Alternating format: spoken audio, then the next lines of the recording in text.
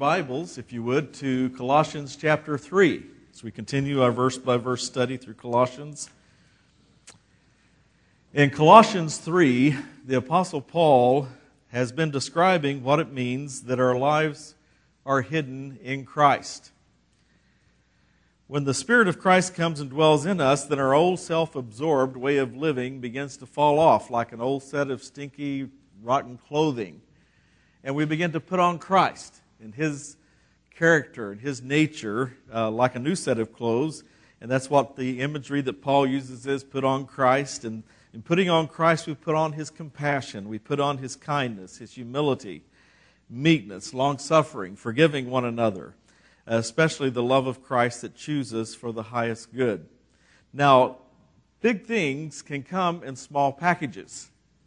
For instance, you can receive a $10,000 gift certificate in a very tiny envelope. In the 3 verses we shall cover today, which are very short, they're just a fraction of Paul's letter to Colossae. Though it's a tiny part, it carries a great big message in it. And it has a dynamic application, actually, for a believer's daily life and for the body of Christ. These verses contain 5 exhortations that if we could use them for a daily roadmap, our lives would be incredibly changed and transformed and blessed. Rather than these things just emerging throughout our walk with the Lord, where Christ emerges, His life emerges in us, though Paul indicates here that we have the freedom to choose, to make choices that will help us to make the most of our lives in Christ. So, at some point we're on a bubble, kind of, about some of these things where we can say, well, no, I'm not going to do that, or I am going to do that. And and God never forces anything on us, does He? He doesn't make us do anything, but He invites us to draw from Him and to follow His way. So let's look at verse 15, at the first exhortation we see here. And let the peace of God rule in your hearts, to which also you were called in one body. Now, this is a most important exhortation. I think it's one of the most important exhortations that the Apostle Paul gives in his writings. Letting the peace of God rule in your hearts. What that does is that leads us into opportunities that the Lord has for us. And will assist us also in not making choices that we will later regret. Any of you ever made some choices you later regretted, and as you look back on it, you realize you didn't have the peace of God when you made those choices? God didn't give you the green light, but you did it anyways. And so I've done that a number of times, I have to confess to you. But we later regret those choices. So we need to make choices that are coming out of the peace of God within us. So let's take a look at what is the peace of God. Well, it's not the same thing as peace with God. Those are two different things. Peace with God, and then you have the peace of God. So before we confess Jesus Christ as Lord and place our faith in the gospel of grace, we do not have peace with God. Okay? There's a conflict with God because of the guilt and the rule of sin in our lives. It separates us from God. And so God's law then condemns us because of our sin. But just as we studied in chapter 2, that condemnation was wiped out at the cross of Calvary, where Jesus gave His life and laid down His life for the atonement of our sins, so that our guilt of sin could be washed away and expunged from the records. And so we have faith in the truth that we are justified, meaning that the record of our sin is erased. Because of that, there is no more conflict between us and God. And we have peace with God. And it's a beautiful thing. Romans 5:1 tells us, therefore, having been justified by faith, we have peace with God through our Lord Jesus Christ. Now, peace with God, you see, is a positional thing. It's not an emotional thing. It's not something that you feel, okay? It's not one of those kinds of things. It's not a heartfelt thing. It's actually a positional thing where it's rather than a state of mind and spirit and emotions. There are people who struggle to have the peace of God because of uncertainty that they have peace with God, though. Sometimes when they have self-doubt about whether they have peace with God, they can't seem to also take possession of the peace of God. But that uncertainty. One of my favorite stories to illustrate this is about a Japanese soldier in World War II. The war in the Pacific ended on September the 2nd, 1945, but many of the Japanese soldiers on the Pacific Islands had not gotten word that the war had ended. And so they kept hiding and being prepared to fight for a long time. And one Japanese lieutenant was named Onada, and he did not get the word, though he did see some leaflets that had been dropped on the island there, but he thought it was just propaganda. So he kept prepared to fight. And he hid in caves and lived off the land, and he kept his rifle ready to engage the enemy, this non-existent enemy, for all that time. 29 years. Lieutenant Onada hid in caves and kept his rifle ready to fight the enemy. And there was no conflict. There was no war to fight. And so, guys, if we put our trust in that Jesus took care of that on the cross, we don't have to stay prepared to fight, that we're not in conflict with God, you know. The conflict is ended. And so we have peace with God. But some of us find it difficult to accept God's grace at face value. The good news just seems too good to be true. You know, we look at what we've done, the guilt of our sin, how we failed in life, and we think, you know, there's no way God could just wipe that out with one act of Christ on the cross. How could that be? Grace sometimes is hard to embrace, you know. But we do that, embrace it, and it's a reality, it's true. The peace of God is an awareness of God's presence, giving a sense of harmony and rest within our souls. And this does have to do not with position with God, it's not a positional thing, but it does have to do with an inner awareness, a sense of our mind, a state of our emotions, and our human spirits, our souls. It's an intuitive awareness that we are on the same page with God about issues in our lives and our relationships. It's described with words like inner rest or contentment, the absence of anxiety. Someone described it, and I like this description of the peace of God, as inner equilibrium. Inner equilibrium. Paul tells us that the peace of God happens in our hearts. Now, the word heart in Scripture not only describes that physical organ that's beating in your chest right now and is keeping you physically alive, it's also that inner part of us where we feel things, where we feel happiness, where we feel despair, where we feel experience intuition. There's somehow that we're aware, we know something, we say, well, where's that coming from? You know, it's not really up here, is it? But somehow it's down in here someplace. You can't really describe it, but it's the heart that the Scripture is referring to. And it's where we experience despair, it's where we experience motivation. We speak of being lighthearted. We speak of being having a heaviness of heart, you know, when we're grieving. We use the expression of being heartbroken, you know, or having a glad heart, a joyful heart. In Scripture, it also refers to that indescribable place where we commune with God. There's a spiritual communion that takes place between us and God in our hearts, and which reaches, you know, down inside of us, somewhere where we have that closeness with God, and we converse with God, and we know God. It's also where His Spirit dwells. The Holy Spirit fills us. Where does He fill us? He fills our hearts. And Paul in Romans chapter 5 said that the Holy Spirit the Lord has poured out the Holy Spirit into our hearts. Okay, that's where the Holy Spirit dwells. And so that's where we understand spiritual truth. We don't understand spiritual truth as much up here at first until it begins to come alive in our hearts. And then our mind somehow is able to wrap around that truth because it's in our hearts. As well as we are able to discern evil spirits in our hearts. There's that spiritual discernment that can take place, or that which is not from God. And we have that sense of awareness that this is not from the Lord.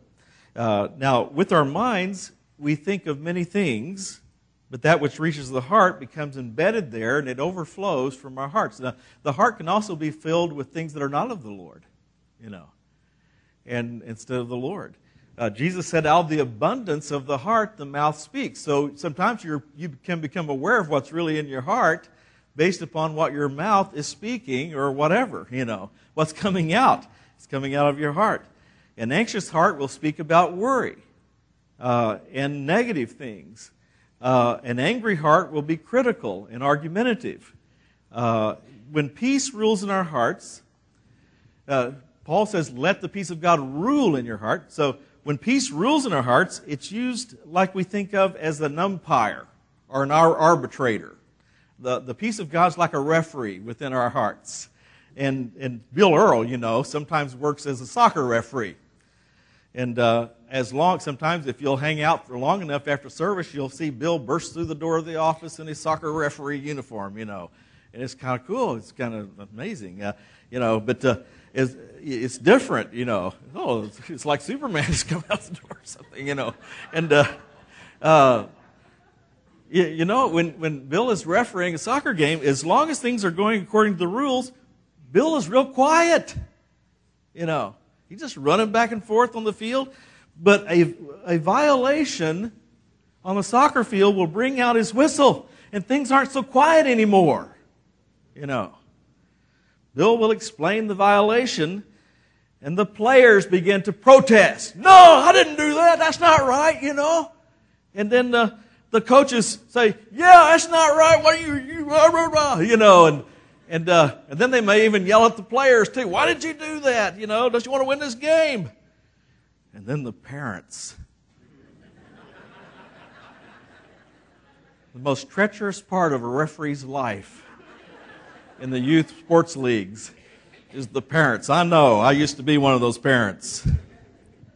I have a friend that many years ago, his son was an amazing basketball player in high school around here, and so he invited me to go to a game with me, and we sat there watching the game, and boy, I wanted to crawl underneath the bench every now and then because those poor referees, he was merciless toward them, and he had a very loud, booming voice, And I'm thinking, I'm not really with him, But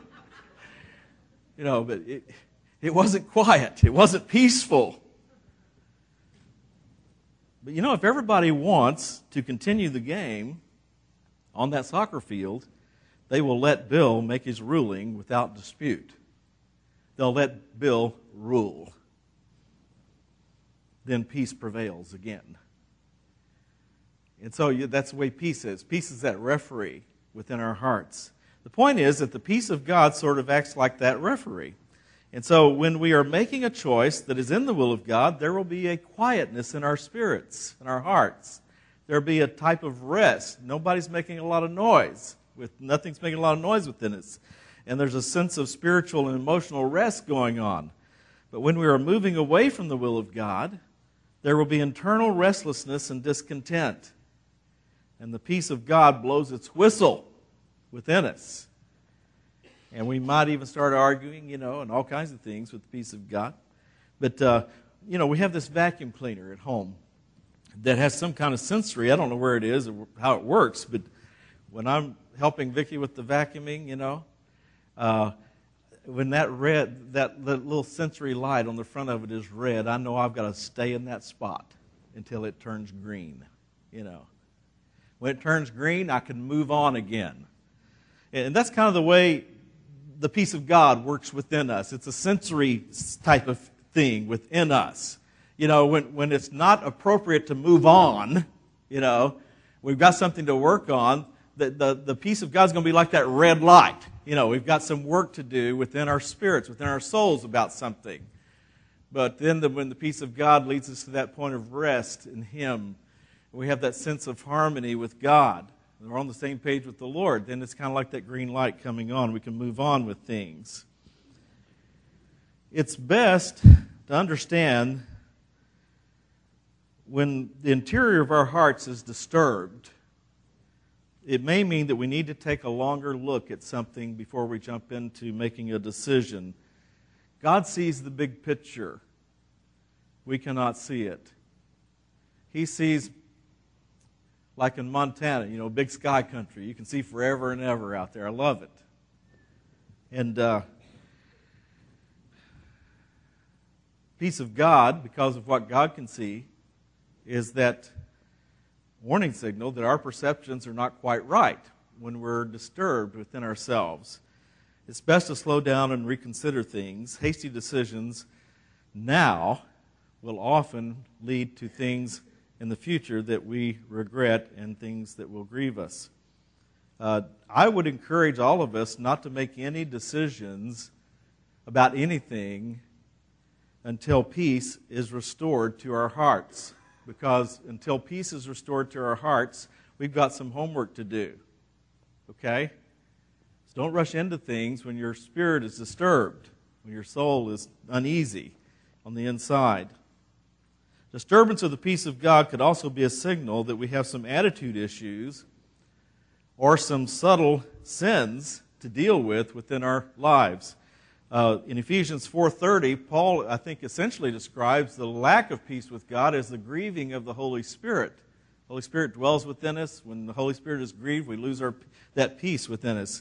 And he says in Ephesians 4:30, he says, "And do not grieve the Holy Spirit of God, by whom you were sealed for the day of redemption. Let all bitterness, wrath, anger, clamor, evil speaking be put away from you with all malice."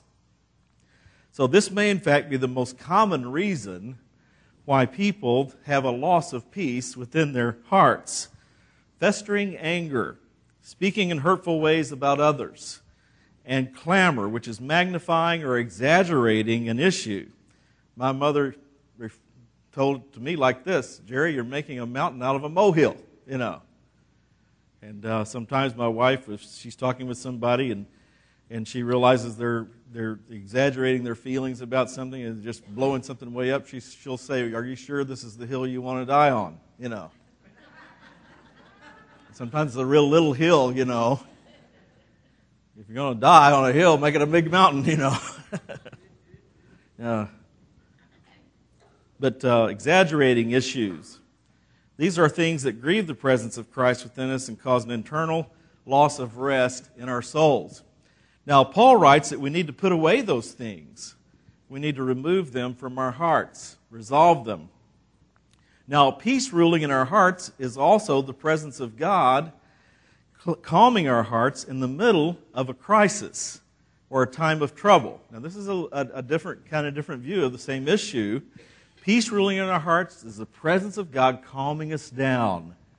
We go through storms in life. We go through things that shake our world. Well, the peace of God is a supernatural gift from God to help calm us down during a storm, during a crisis. In John 14:27, Jesus said, "Peace I leave with you. My peace I give to you, not as the world gives, do I give it to you.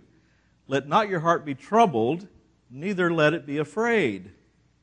Now, there is a special gift of peace, you see, that transcends our crisis and our storm or our disappointment in life. It seems that the presence of Christ within us is within us to give us an internal equilibrium when everything else is shaking. There's an internal steadiness, steadfastness that can occur within us when everything around us is falling apart.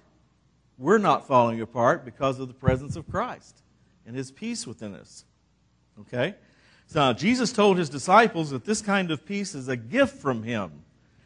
And He let not, it's something that we, like anything else that God offers, which is by grace, God gives us opportunities. Our salvation is by grace. It's a gift of grace. We can reject it or accept it. The same thing is true of the peace of Christ. When He offers us that peace, He's willing to lead us into that place of peace and rest in our souls, but we stubbornly sometimes say, "Well, no, I'm not ready for that peace yet. I've got some things I want to stay angry for a while, or I want to stay upset for a while. This is not fair, and I've got to, I just want to just feel bad for a while." Doesn't make sense, does it? But He offers us His grace. Like any other gift, we can accept it or refuse it. The word "let," as in let the peace of God rule in your heart, or let not your hearts be troubled, indicate that we have a choice in this manner of internal equilibrium. Sometimes I find myself stubbornly holding on to something that keeps me feeling troubled. I want to just chew on it for a while. I want to ruminate on it for a while. I want to, be anxious for a while. And tell everybody how anxious I am for a while. And be angry for a while. Jesus was angry, but he wasn't angry for a while. He let go of his anger almost immediately. And so we get stuck with our hearts full of complaints, or blaming, or predictions of failure. You ever been around somebody who's stuck on that? You got all these amazing ideas coming into your mind, and somebody keeps saying, that won't work, that won't work, that won't work. I've tried that, that won't work, Stuck. We think, well, what if this happens? Or what if that happens? Almost disabling our hearts to the point that the very thing that we fear will come upon us. It's like they used to say in sociology class when I was in college, self-fulfilling prophecy. What we think is going to happen, it winds up happening, the way we think about life. Just like those soccer players and parents who have lost their peace and are protesting the referee's calls, we stubbornly refuse to accept the correction that the Spirit of God is seeking to make in our hearts. The peace of God should be something that we're all wanting very much in our hearts. It's an umpire. It's a guardian of our hearts, and to keep our spiritual and emotional equilibrium in place. In Philippians 4, verses 6 and 7, Paul says exactly this. He says, "Be anxious for nothing, but in everything by prayer and supplication with thanksgiving, let your requests be made known to God." Now listen to verse 7. "And the peace of God, which surpasses all understanding, will guard your hearts and your minds through Christ Jesus." Now Paul tells us here that prayer is the primary means for bringing our hearts and our minds under the guardianship of the peace of God. Prayer is perhaps the most significant tool that we have in making the choice to let the peace of God rule in our hearts. Now, prayer is having a conversation with God. It is where we are free to inquire of the Lord. The psalmist said that a number of times, didn't he? He says, I inquired of the Lord. David said that. Oftentimes it says, and David inquired of the Lord, inquiring of the Lord, to seek His perspective that is better than our own. In fact, one thing that I would really encourage is something I've learned to do quite a bit. When I'm disturbed on the inside, sometimes I'm not even sure what it is, that's disturbing me. And I'll pray and I'll say, okay, Lord, I don't know what this is, but I'm real disturbed on the inside. And I'll just say to the Father in heaven, what is that? You know what's going on. What is it? Tell me what it is. Not too often long ago, I was disturbed for 2 or 3 days in a row. Just terribly disturbed on the inside. I thought there was something going crazy inside of me. And finally I waited. I wish I hadn't waited so long. And I went to the Father and said, okay, what is this? Because I couldn't think of a single reason why I was feeling that way. And the Holy Spirit spoke to me and said, this is spiritual warfare you're going through, and you need to exercise what you know about doing spiritual warfare. And so I began to do that, and sure enough, the peace of God came flooding back, took charge of that situation. We need to see things, understand that God sees a lot more than we do, and that's why we go to Him in prayer. We talk to Him about what we're feeling, what we're experiencing on the inside. Ralph Waldo Emerson said, prayer is the contemplation of the facts of life from the highest point of view. I don't know how you do it, but here's what I do. I just say, okay, Heavenly Father, This is what's on my mind. This is what I'm thinking about. These are my questions. And I get real specific. And I tell God exactly what I'm thinking. Then I'll say, okay, what do you think about that? Then I listen for His voice. And sometimes His voice will come instantly to me. I like it when it does that. I'm an American, like instant things,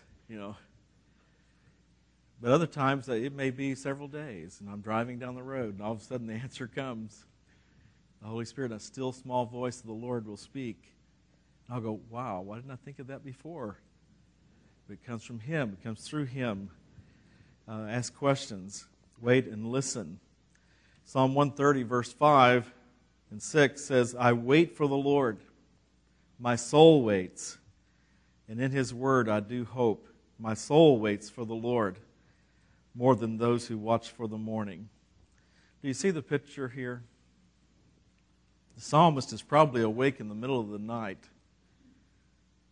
thinking anxious thoughts, or perhaps angry thoughts, or despairing thoughts. And he has learned that better than just longing for the daylight to come. Have you ever done that? You wake up in the middle of the night and you start thinking anxious thoughts or difficult things, and you're going, what time is it? Oh, it's 3:30. When's daylight come? When I can get up and get the coffee and forget about this, get on with my day. And you wind up just waiting and waiting. Finally, 30 minutes before it's time to get up, you go to sleep, He says, better. The psalmist says, better than that. Better than just waiting for the morning to dawn. Yeah, it's better to wait on the Lord. Go before Him. Listen for His voice. Reach out to Him.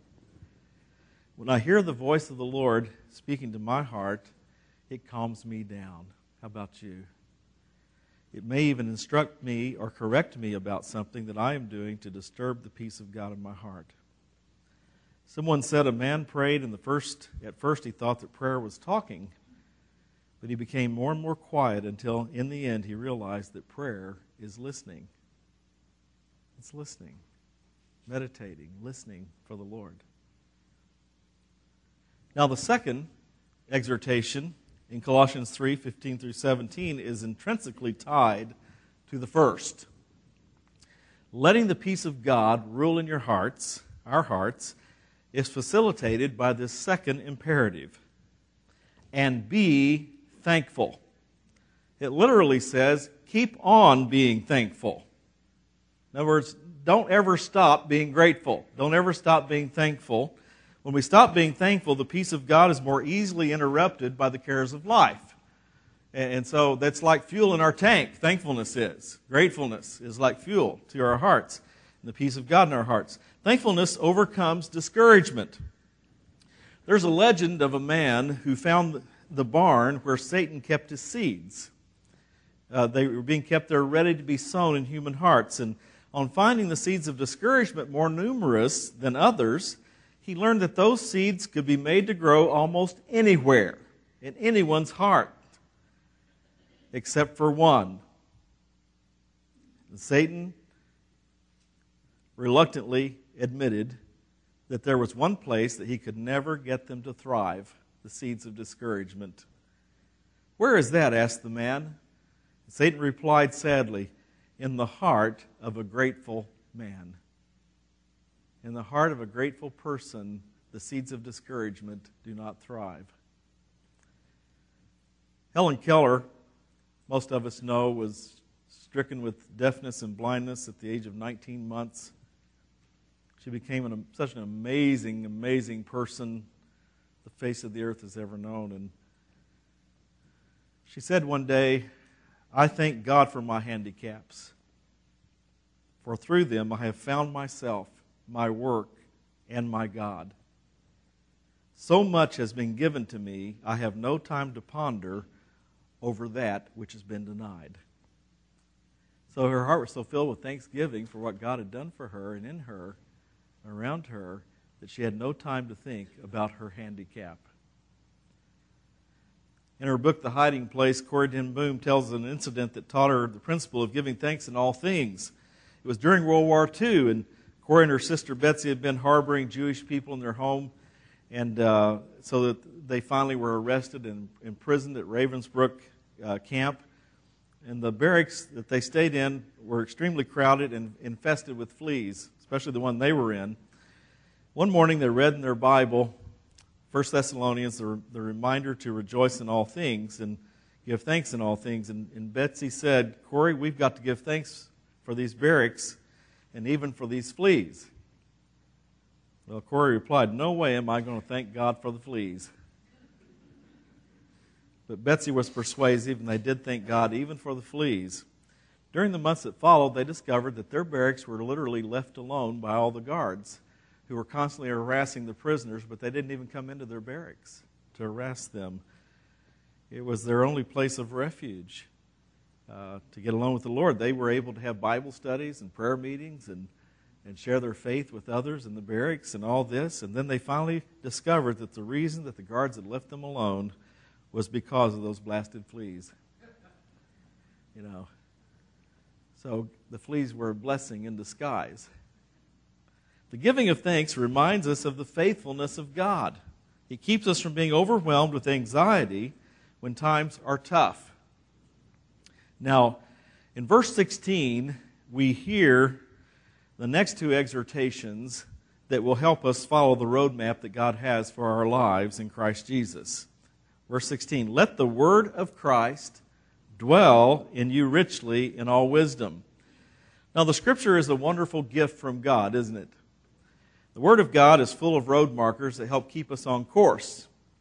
And in this exhortation, Paul specifically focuses on what he calls the Word of Christ. The Word of Christ, one of the things that means is the gospel of Christ, the gospel of grace.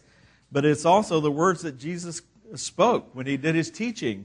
It's the words that Jesus spoke, and the Scripture speaks, that Jesus is recorded in the Scripture that Jesus spoke, and also the Scriptures about Jesus. He said, "Let these words dwell in you richly." Now, what that means is that let it just overflow in your hearts. Let it build up there. So we have the wonderful teachings and exhortations of Jesus all through the gospel accounts of Matthew, Mark, Luke, and John. Why can we trust the words of Jesus? Well, because Jesus is the Lord. He can't lie. He tells the truth about all things. So we can trust in Him. His words are clear and true, right from the heart and mind of God. I strongly encourage all of us to become familiar with the words, the teaching and exhortations of Jesus. His teaching is about how the kingdom of God operates. And if we don't know His teaching, how will we know how to live in the kingdom? What the kingdom of God is all about. So I especially encourage the study and applications of the teaching of Jesus and what we call the Sermon on the Mount, because I think that's kind of a summary of these kingdom teaching. Really, the whole of Scripture points to Christ. Many years ago, somebody told me, when they were talking about how to interpret the Scripture, they said, if you want to understand the Bible, look for Jesus. Because Jesus is there all through the Scriptures, throughout the Bible, Old Testament and New Testament. If you want to understand the Bible, look for Jesus.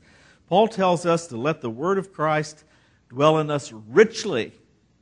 Now, this means in great abundance. Load up. Load up on the Word of God. Read the Bible. Do personal Bible study. As we study, a good formula to follow is to do observation, interpretation, and application. Ask who, what, when, and where is involved in what you're reading. Ask yourself the question, what does this tell me about God? What does this tell me about Christ? What does this tell me about the kingdom of God? And then finally, how does this apply to me? That's a good way to do Bible study. Listen to teaching from the Bible. We are so blessed in this country. There's so much Bible study available to us. Good, great Bible teaching available to us. Great commentaries on the Bible to help us see behind the scenes. We can listen to great teaching on CDs. We can listen to it on the internet. We have a CD table that has been provided to you free of charge for you to pick up good teaching CDs from some of the other Calvary pastors. And you can get that and be blessed. The word of Christ is important, guys.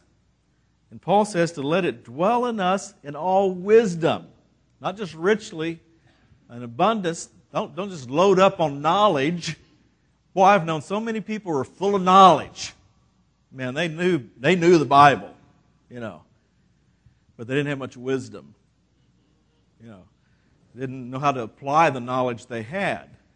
Wisdom is the application of knowledge. And so in all wisdom as well, we see.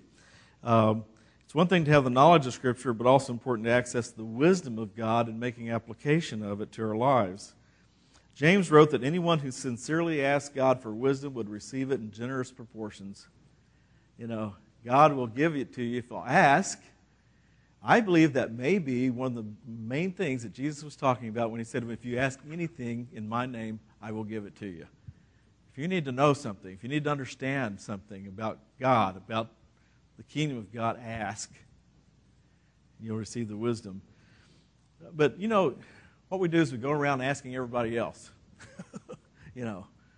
And we get a lot of advice.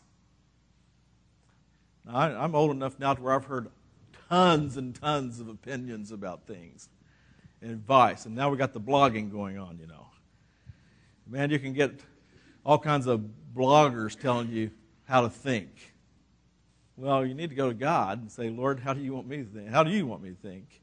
We're reminded of Yogi Berra, the Hall of Fame Yankee pitcher, whose head-scratching advice is also famous, earning him 8 entries into the Bartlett's Familiar Quotations. Here's 5 of those quotations that he shared with the graduating class one time at Montclair University. He says, first, never give up, because it ain't over till it's over. That's the most famous one he said, probably. Second, when you come to a fork in the road, take it.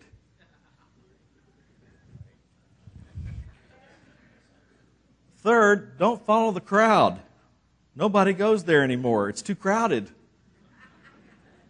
Now, that's pretty true at times, I tell you. Fourth, stay alert. You can observe a lot just by watching. Fifth and last, remember that whatever you do in your life, 90% of it is half mental. Okay. Now you understand why it's important to hide the Word of God in our hearts, the wisdom of God. The advice or opinions of others needs to be scrutinized through the filter of God's Word and His wisdom, as well as the arbitration of the peace of God. There's a lot of folk out there who lead you astray if you're not careful. Listen, whatever situation you're in, God has wise counsel to give you. His counsel will not come, James writes, though, unless we ask with sincere faith. Now, I think what that means is that you ask with the attitude that what you guide me in, Lord, what you tell me, what wisdom you give me, I'm going to obey that. But if we go to Him, we're double-minded. We say, well, if I like what He tells me, if it makes me feel good, if it's what I want to do, if it gives me confirmation, One of the worst things I ever did was have a big decision one time that I was trying to make, and I found all these confirmations. Man, I had a list a mile long. Confirmations. I got confirmation here, blah, blah, blah. Only to discover that it was a very bad choice. Be careful about looking for all these confirmations everywhere. The confirmation you need is the peace of God ruling in your heart, the wisdom of God ruling in your heart. Be filled with the wisdom of Christ.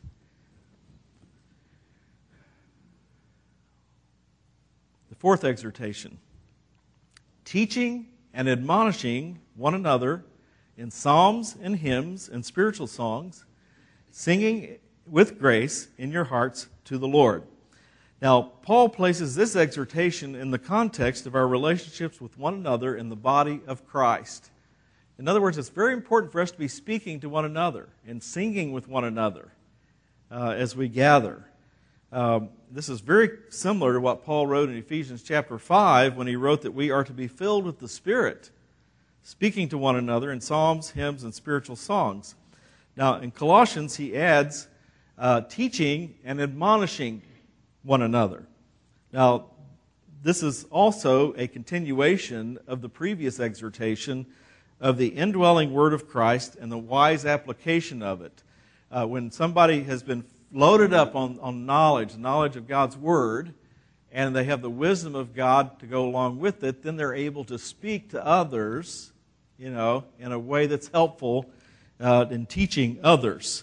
So they are able to make wise application in the lives of others. Now, we need to be filled with the Word of Christ and the richness of His wise counsel in order to assist one another by mentoring and admonishing. Admonishing means to gently correct wrong thinking about things. And then he says it's to be done with grace in our hearts. That whatever we do, whatever we speak is to be done with grace in our hearts. Graciousness, kindness, gentleness, the meekness of Christ. We're not to beat people over the head with the Word of God. We're not to walk up to them and say, "Now this is what the Bible says," and slap them by the side of the head and say, "Did you hear that? You see what you done wrong?" No. They're probably going to say, "Get me out of here." You got to do it with the graciousness and the grace of Christ when you do it. With grace in our hearts. In Colossae, this was especially important in assisting unbelievers who were coming under the influence of false teaching in this Colossian heresy that was in the church. And so these young Christians, they needed somebody who could graciously sit down with them and say, "Let me tell you what's going on, and let me show you in God's Word. Let me tell you what Paul taught about this, and what Paul is teaching us, and what God is saying here." Now, throughout the New Testament epistles, mature believers are encouraged to teach those who are young in the Lord. And this is not necessarily just in a gathering of people. I think a lot of teaching goes on one-on-one as a mentoring kind of thing. We're to mentor one another in the Lord. And it can be lived out through this mentoring ministry. It happens a lot in small groups as well, such as home fellowship groups, women's and men's Bible studies, and youth groups, and discipleship groups, support groups. And one of my favorites that I've been a part of for many years, the men's breakfast at Cracker Barrel on Friday morning. I'm sitting there, we're going through Proverbs for the 4th or 5th time, and some of it's finally getting through, after 4 or 5 times. And I'm sitting there, and some guy at the table will say something that just blows me away. I'm going, wow. Wow. That is what I need to hear today. And it happens as we get together. Paul emphasizes the value of singing here. Now, you might be sitting there going, "Well, you haven't heard me sing, have you?" Well, with the amplification of what's going on here in the stage, and we want to hear, I love hearing people in the congregation singing, but your voice is going to blend in with everybody else's. Don't worry about it. Just sing unto the Lord. It's a blessing. The Scripture is not specific as to the meaning here of psalms, hymns, and spiritual songs, but it's largely thought that the early church sang a lot of the Old Testament psalms when they gathered together. And they're great. In fact, I thank the Lord for back in the day, for Maranatha Music and all these musicians that began to sing the Scripture. Scripture songs. Most of them are very simple songs, but boy, you can't go wrong singing the Scripture. It's a blessing. And singing God's Word to one another. And then if you read through the New Testament epistles, you'll actually run across several New Testament hymns that are recorded there that the church likely sang when they got together, perhaps especially at communion time, when they shared the agape feast together. And then there are spiritual songs that are thought to have been more spontaneous, as different people would sing from their hearts to the Lord during worship. Now, I encourage all of us to enjoy the exhortations and words of our worship songs. We have skilled musicians who can play the music, and We're thankful for them. They make a joyful noise unto the Lord with that. But I hope you pay close attention to the lyrics of the songs.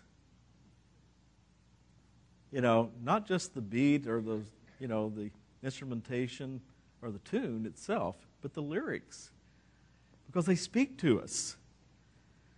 And they remind us of what the Scripture says and remind us of who God is to us and what Christ has done for us. Especially as I've, at this stage of my life, I have to tell you that the lyrics are probably more special to me than any other part of the worship. What those songs are saying to me and how they're uplifting my heart. I often find myself singing these songs at home. Walking around the house just singing. And, they say that if you've been married long enough, you and your wife are going to wind up, kind of, I don't know if you look alike or not, but you kind of act alike. But I cannot tell you how often that Vicki and I wind up singing the same song from different ends of the house, and we'll just laugh about that, It's a song in our hearts, song of the Lord. The fifth exhortation, got to hurry here. Verse 17, whatever you do in word or deed, do all in the name of the Lord Jesus, giving thanks to God the Father through Him. So Paul exhorts us to speak in the name of the Lord. And this means to speak as Jesus would speak. We ask ourselves the question, do my words reveal the character of Christ and the nature of Jesus? And it's not just about the content either. It's the manner in which we speak. Do we sound like Jesus when we speak? Paul exhorts that all our deeds be done in the name of the Lord Jesus. Christ in us, the hope of glory. This means the very nature and the character and ministry of Christ are to be reflected in our lifestyles. A few years ago, everybody's wearing these bracelets, WWJD. What does it mean? What would Jesus do? Stands for that, and that phrase was popularized from a book called In His Steps, written by a pastor in the late 1800s named Charles Sheldon. And so it's about a church and community that was absolutely transformed because everybody started asking that question. What would Jesus do? And they made their choices in life, especially about the social needs of the community and the poor and all that sort of thing. And what people didn't know is that Charles Sheldon had been living this out for many years before that book was written and published. In 1889, he moved to Topeka, Kansas, to pastor a church, announcing that he was going to preach about Christ for the common man. A Christ who belongs to the rich and the poor, the ignorant and the learned, the old and the young, the good and the bad. A Christ who bids us all recognize the brotherhood of the race, who bids us throw open this room, church gathering, to all who would come. During this time of Great Depression and unemployment, Charles Sheldon went out and he put on a set of old clothes and went out looking for a job, even though he already had one. He wanted to experience what the unemployed were experiencing. And sure enough, one after another, he got turned down for a job. He couldn't find a job. So he felt what they were feeling. Heard about a guy recently who had applied for 6,000 jobs, been turned down for all of them. And so he experienced that, and he wound up working at the rail yard, shoveling snow, and for no pay. And they found him in streetcars, working alongside streetcar operators, attending classes with college students, traveling on freight trains with rail workers, attending court with lawyers, going on rounds with doctors, working with businessmen. Perhaps the most moving experience was one that awakened Sheldon to the ugly reality of racism. He spent 3 weeks visiting black Americans in a little village out on the outskirts of Topeka called Tennessee Town. It was made up of freed slaves and their children. And it was there that he launched an innovation that would affect not only his own community and his church, but the nation as well. It was when kindergarten started. In 1893, with the help of his parishioners, Sheldon started 2 kindergartens, one at his church and one in Tennessee Town. The first black kindergarten west of the Mississippi River was started in Tennessee Town by Charles Sheldon. And then he started a school, a training center for kindergarten teachers. And some of the graduates of his kindergarten in Tennessee Town, one of them was Elisha Scott, who became a lawyer. Sheldon helped him go to law school. He became a respected Topeka attorney. And his son was Charles Sheldon Scott, who in 1954 argued the winning side of the landmark Brown versus Board of Education of Topeka school desegregation case before the U.S. Supreme Court. A landmark decision. In 1897, the Central Church that he pastored had this training school, and eventually the graduates were eagerly hired by kindergartens all over the country. In his steps began a series of sermons in his church. The Advance, a weekly religious publication, began publishing it chapter by chapter, and in 1897 it published it as a book, and the sales skyrocketed. Over the years, In His Steps appeared in millions of copies of newspapers, comic books, magazines, was translated into scores of different languages, and produced in countless plays. It is thought to be the 10th most read book in the publishing history.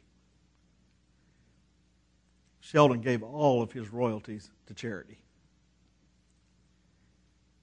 Here's an example of what can happen through one person who decided that everything he spoke and everything he did was according to the name and character and the nature of Jesus.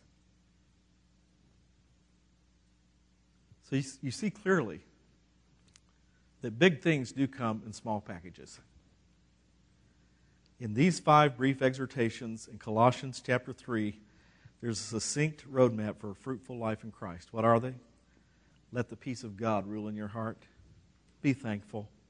Let the word of Christ dwell richly in your heart. Teach and admonish one another, along with singing to the Lord. Speak your words and do your deeds, all in the name of Christ. This morning, it would be good if we could all rededicate our hearts to live out these exhortations, to make the choice to live this way and watch the life of Christ emerge in all we say and all we do. Let's stand together. Oh, Father, we come to you today recognizing, even while we've gone through this, how much we need this roadmap to be followed in our lives and in our fellowship, in our community, in our nation. Today we recognize also, Lord, that it begins with each and every one of us personally. And as that newfound expression goes, as we begin to pay that forward into the lives of others, then just like in His steps, the transformation in that church, in that community, in that region of the country, it catches on. I pray for each and every person who's gathered here today, Lord, that as we all look into our hearts and we say, do I have the peace of God right now? That we'd be able to risk asking you questions about that. Say, Lord, I don't have peace. I feel uneasy. I feel restless. I have anxious thoughts, angry thoughts in my heart. I have issues there that I know are disturbing the peace of God. The whistle's being blown. So, Lord, help me to understand the path I need to follow to bring that sense of harmony and inner equilibrium back into my heart. And we ask this in Christ Jesus' name. Amen.